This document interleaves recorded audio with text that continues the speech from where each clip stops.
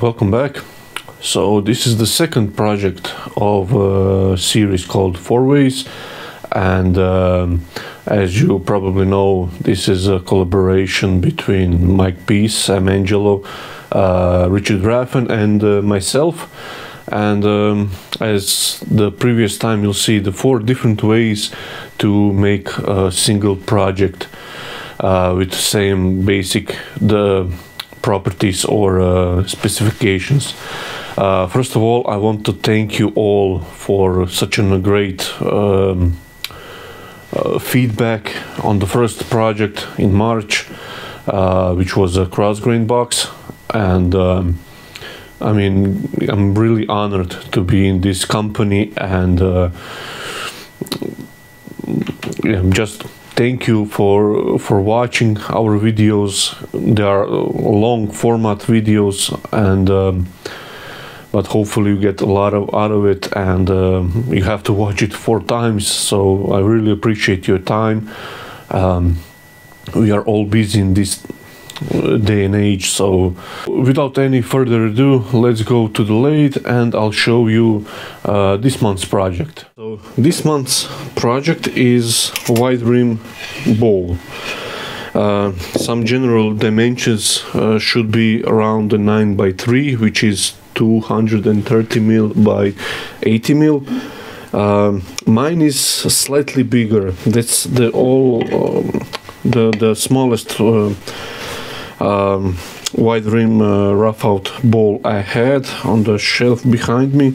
This is what I'm going with. So mine is just a little less than 11 inches, or that's a little less than 280 mil, and this side is slightly longer, that's 11 and a quarter, that's 286 mil. So this side is narrower, so it's kind of an ellipse shape. I have a sort of a shape that I'm going for already set in.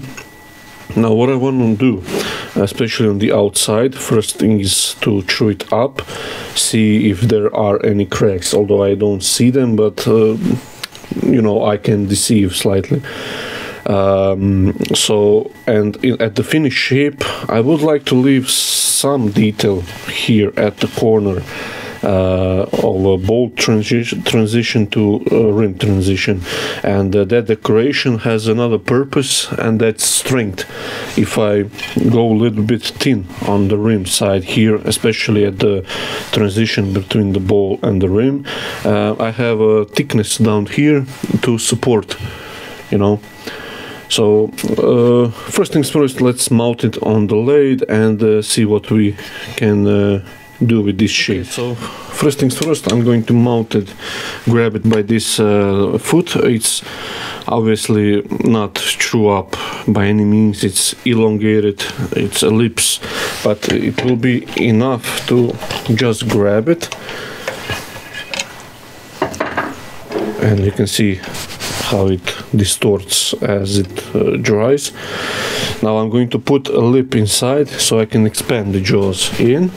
So I watch the chuck jaws and the chuck itself on this side, and I want to like follow the line inside and go slightly larger, so somewhere around here I think it will be okay.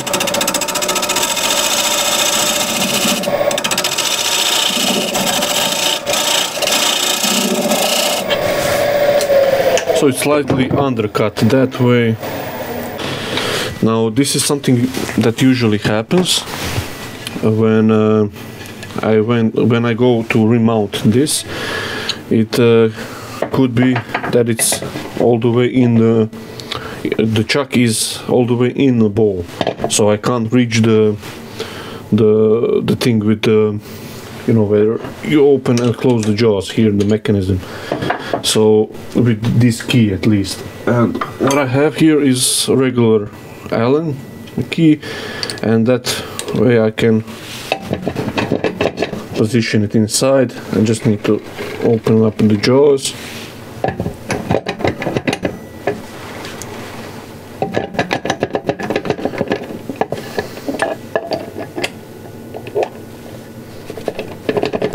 and you can wiggle it slightly, and you can feel it when it's in its place, and just expand the jaws. Okay.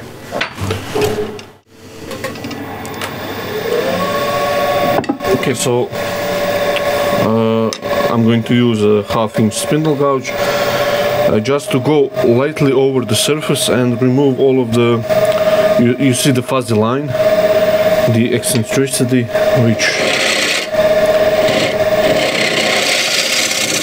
is everything that is out of round. So I want to chew it up, make it round again. So first you do the foot.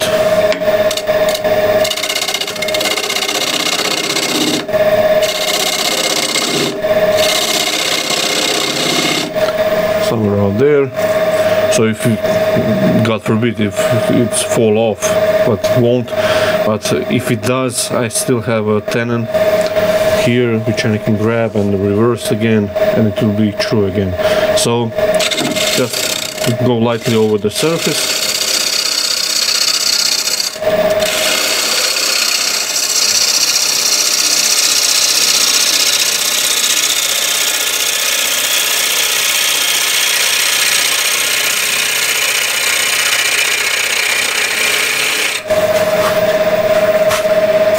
Okay, that's done. I want to chew the rim.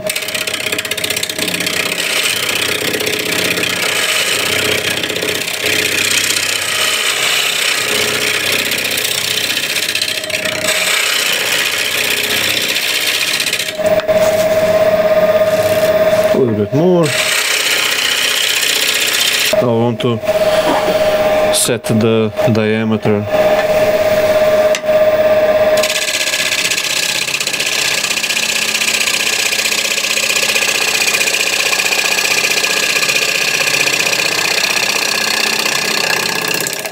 Now at this stage I don't mind go all the way through from this side because I haven't chewed the top yet, so if it does break, it will break usually on the end grain part, which I'll show you here,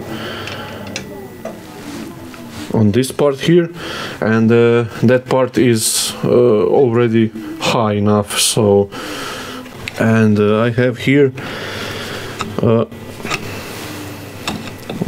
remnants of wormhole, so that's something to take care of. You can probably see how it wobbles and how much it's out of true.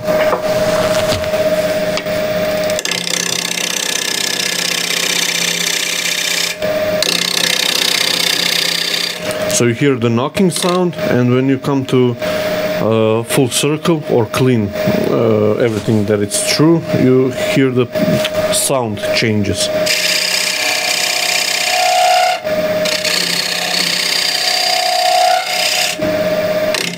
You hear the knocking sound here, and when I get close to round, sorry, true, you'll see more of a steady sound.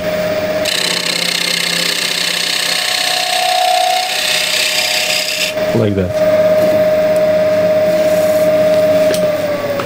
Just want to take off the sharp edge just in case. Okay, so that's true. A little bit more here. Okay, we'll do that now.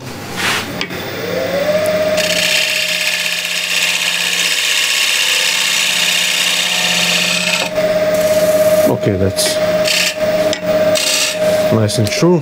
Now we can see what we can do with the design, the shape.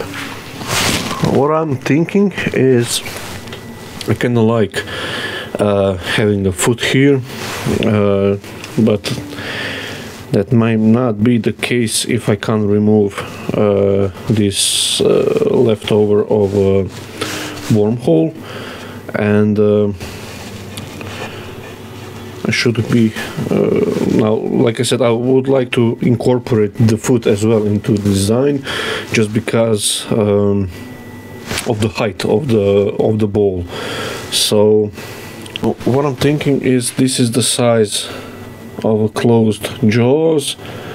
Now I won't be able to remove all of this, or maybe I will, because there's still a lip here about 2 mil. Okay, I think I'll be able to get it to remove it and still have a small foot, and I think I'll go with that route on the base here. And if I see that the foot is like not playing with the rest of it or the rest of the ball, I can remove it later by the end of the video.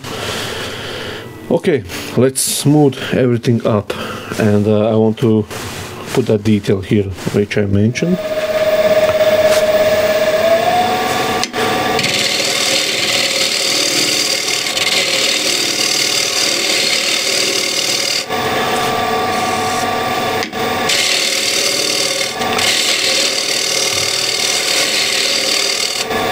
Okay, whoops.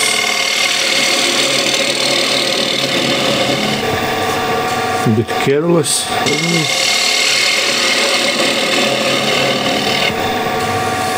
Okay, now I can set or mark, at least for now.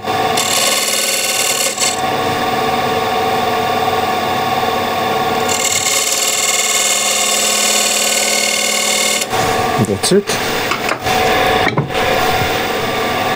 And I'll go just slightly bigger.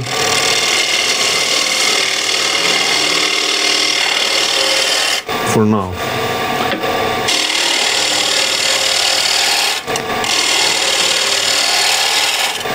Okay.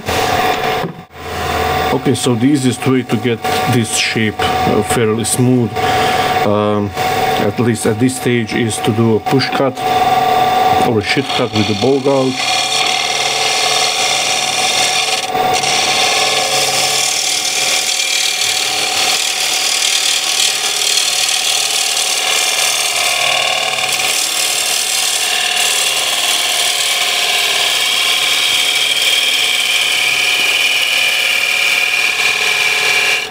And I want to leave some of this stuff in the corner for now, at least. The left wing.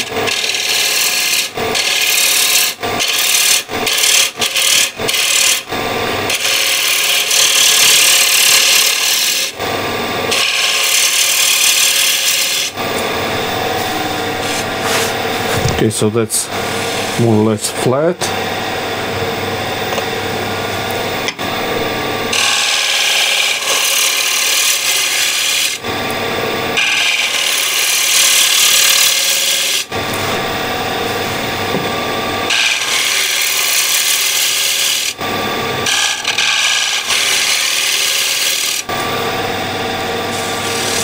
Okay, so that's pretty much there. Now, like I said, I would like to leave some detail here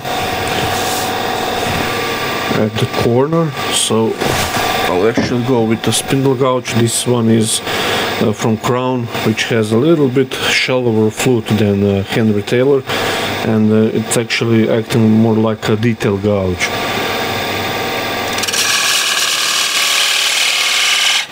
So kinda extend this part here down the curve, at least, and now I can visualize what I want to leave here, what kind of detail I would like here.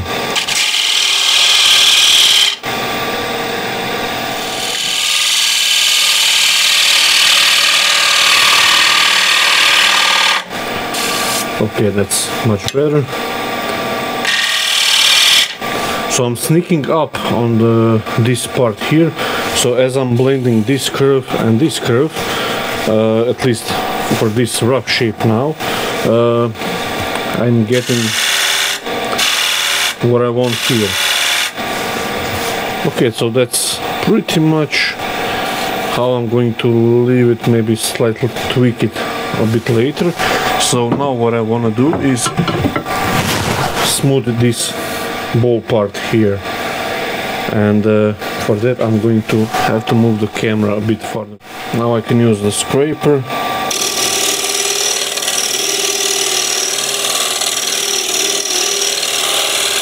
And I'm watching my progress up on the horizon.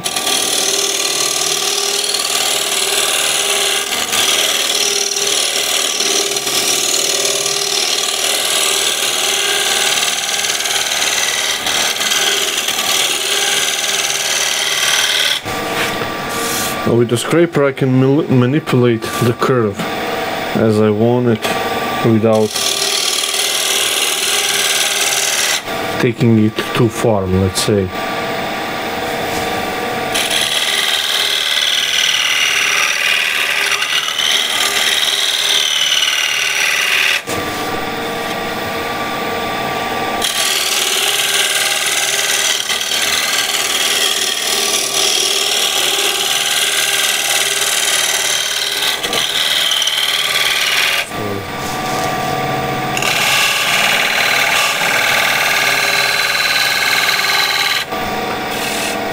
Okay, a little bit more.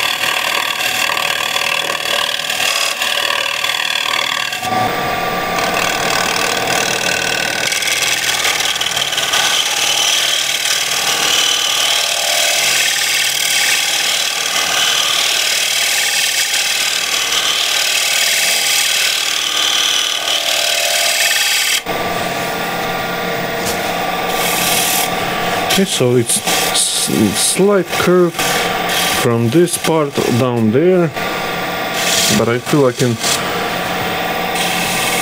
maybe get a little bit more here.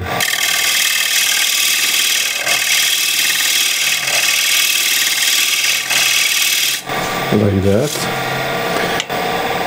Just want to get it smooth.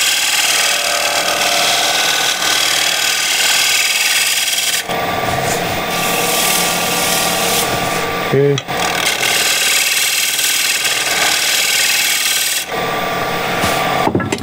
Let's just see the surface. It feels nice.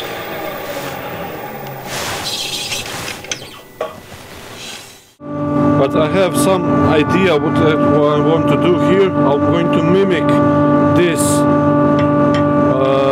molding here to here as well.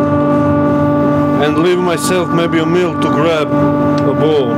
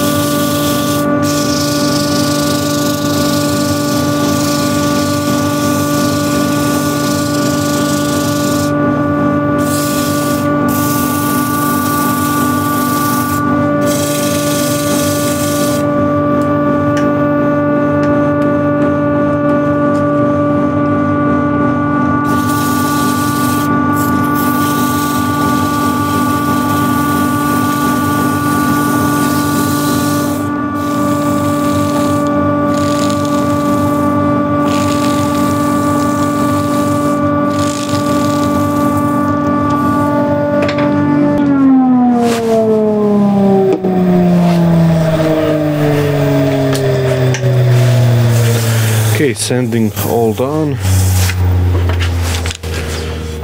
Now I just saw some marks here. Just want to get rid of those.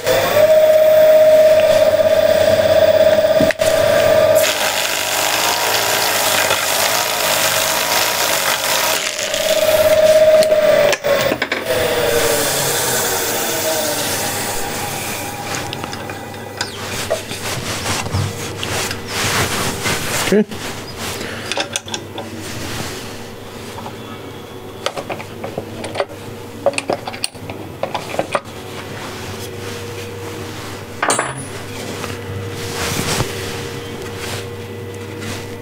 Okay, that turned out nicely. Now let's hollow it.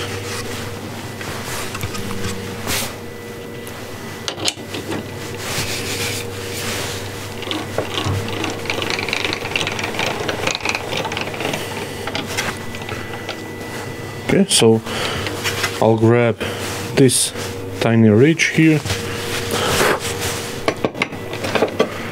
Just want to go up in the chuck all the way. Oops. Oh, that's running nice and true.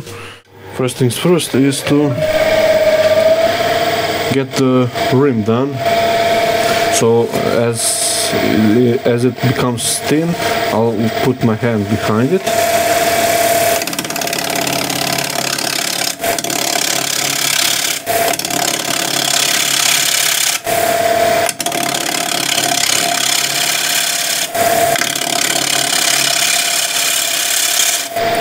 Just to get it true.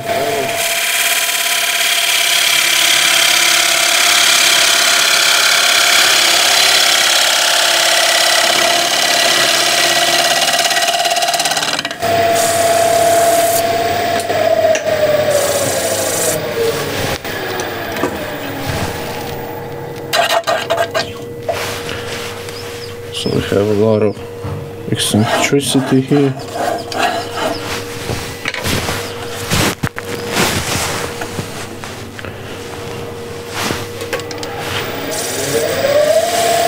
So I like to curve that in more.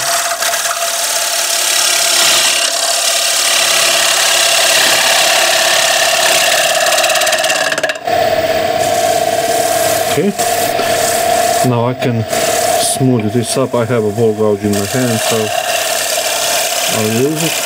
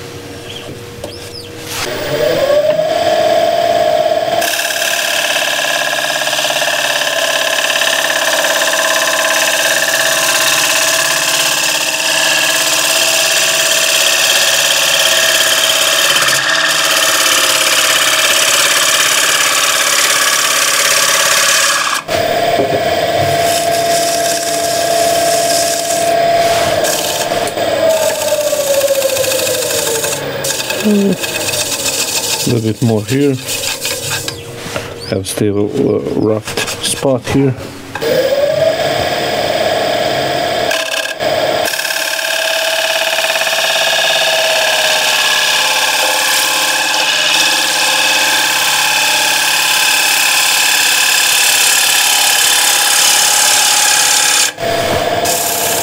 A little bit more.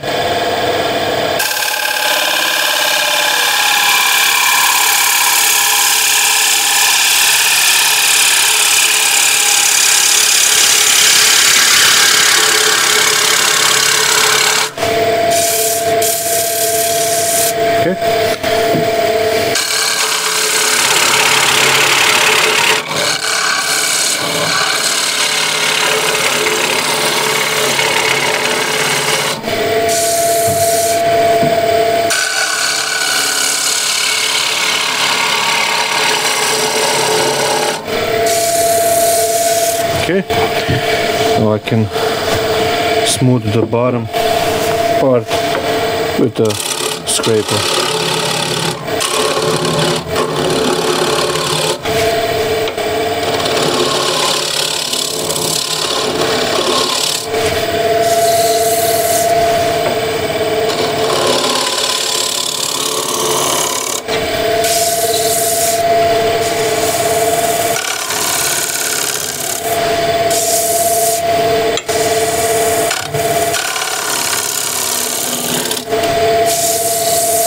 Okay, let's see how is the surface.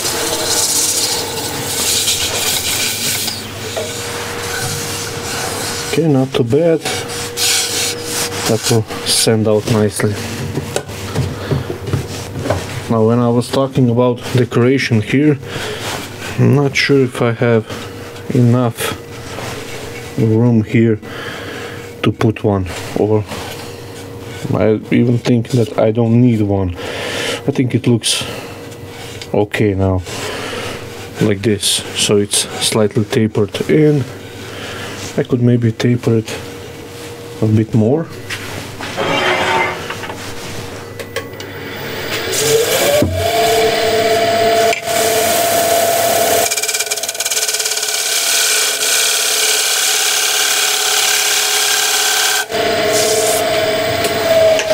Let's see how the decoration looks.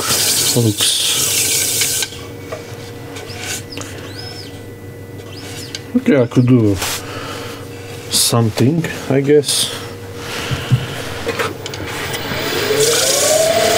So this is a spindle gouge.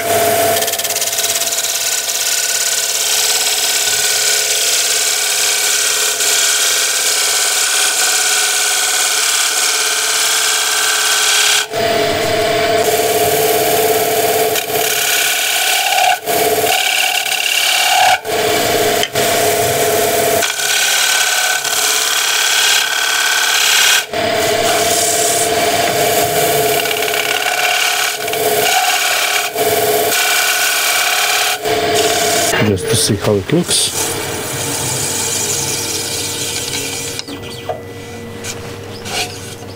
Okay, that's not too bad. Is it better?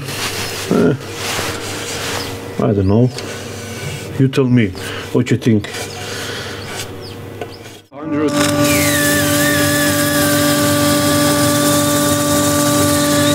And I'm quite careful when I'm sanding not to roll this half bit. I want a nice crisp edge here.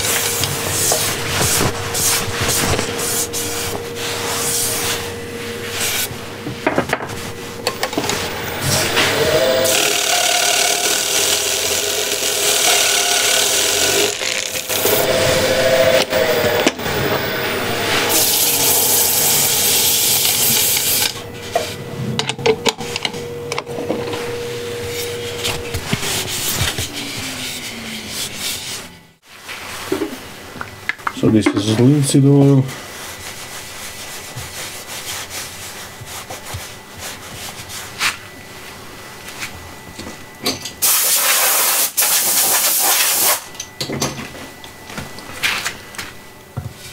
Forgot to blow the dust off.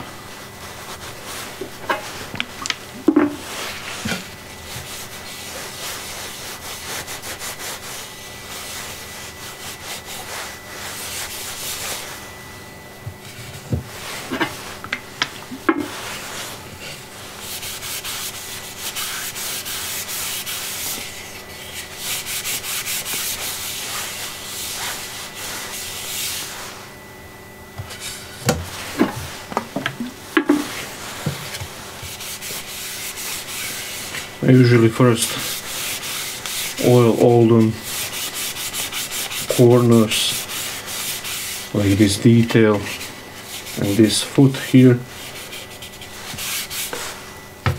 and then all of the wider areas.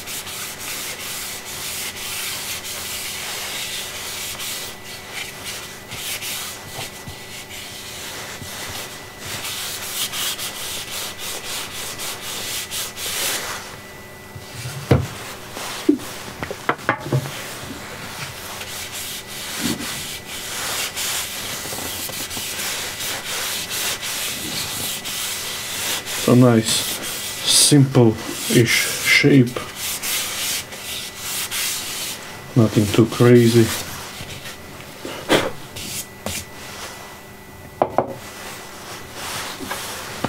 This will be ideal for salads or fruit,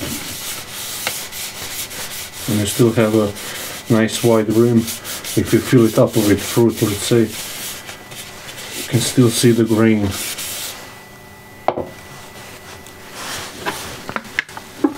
And that is wood, actually. If you make like a fruit bowl, if you put like thin rim, then usually people overfill the bowl with fruit and kind of lost. The bowl is kind of lost in all of the fruits. So this kind of design I really like on fruit bowls.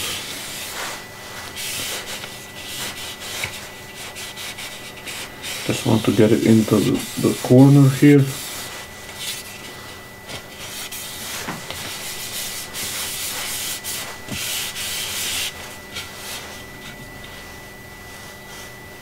I think I covered it all. Just let it soak in a bit and we'll wipe off the excess. There we go. I'll take nice pictures of it. But sometimes video like this at the end shows a bit better. So you can see nice crisp detail. Also this molding here acts like an reinforcement for this corner, this transition here. So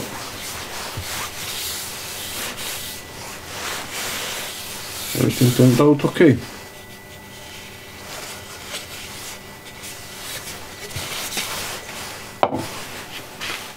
Here it is, our finished bowl from cherry. Nice wide rim with half rolled bead as a decoration, and separation actually from the rim to the bowl part. And make sure you go, after watching this video, go to Sam, Mike and Richard's version of wide rim bowl.